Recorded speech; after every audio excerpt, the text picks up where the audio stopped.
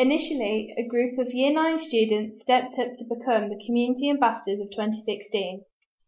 As nervous Year 9 students, we all attended the initial meetings at the Wild Forest Council House, where we learned how to create successful campaigns that would follow over the coming year. At the end of our initiation phase, our final group of 2016 Community Ambassadors were formed. One of our campaigns was the White Ribbon campaign. We had a pledge which was not to remain silent about violence towards women. The whole of Baxter College signed a pledge sheet in support of the campaign.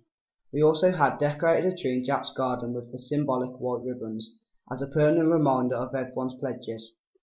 Every member of Baxter College, teachers and students, wore a white ribbon. Our idea of decorating a tree with ribbons was so well received by the PCSOs that the idea spread amongst the schools, and together we united with the common theme of decorating or creating a tree to show our united support of the White Ribbon campaign. We set up a stand in Kidderminster Town Centre where we met members of the public to promote crime prevention in the community. We produced and gave out leaflets, flyers and gifts that marked property for the police to trace with postcodes if they were stolen. Members of the public were delighted and thrilled to see us, Mrs. Taylor and PCSO Thompson.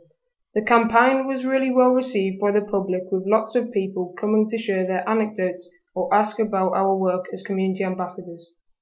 We wanted to take the Community Ambassador programme into primary schools. One of the primary schools we went to was Foley Park, where we introduced the Community Ambassador programme to their Year 6 students. We designed a PowerPoint to promote internet safety and to make the students more aware of how to keep safe online. The students were intrigued and had many questions for us.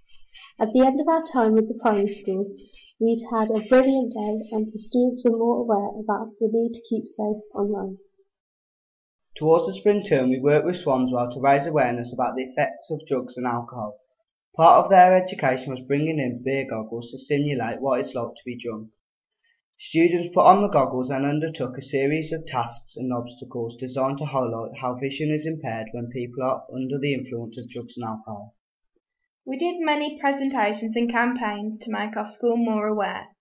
We covered topics such as firework and Halloween safety, anti-bullying, sexting, White Ribbon campaign, It's Safe for Internet, and many more. We also added regular updates on our progress to the school magazine, Baxter. From the nervous Year 9s that embarked upon the programme, we have blossomed into confident Year 10 students proud to be and to promote the Baxter College 2016 Community Ambassador programme.